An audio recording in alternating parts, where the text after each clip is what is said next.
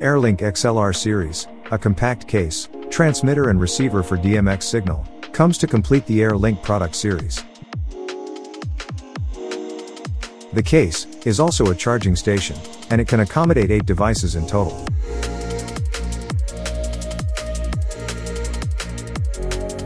The modules can be powered by pressing the power button for 3 seconds. When a receiver is not paired yet, its LED indicator will light up white. Pressing the red button on the transmitter will pair the 2 or more devices. Both indicators will flash slowly when no DMX is present. When DMX is active, the indicator will remain active on the receiver for a few seconds before turn off. To clear a pairing device setting on a receiver, just keep pressing the green button for 3 seconds, while the module is powered on. To turn on the RX and TX modules, keep on pressing their power button.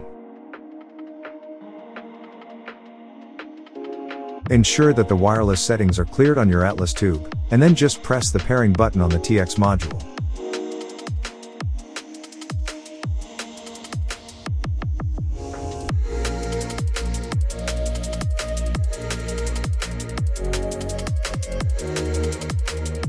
The same process can be followed for the AirLink Pro device, which is compatible with both TX and RX XLR modules.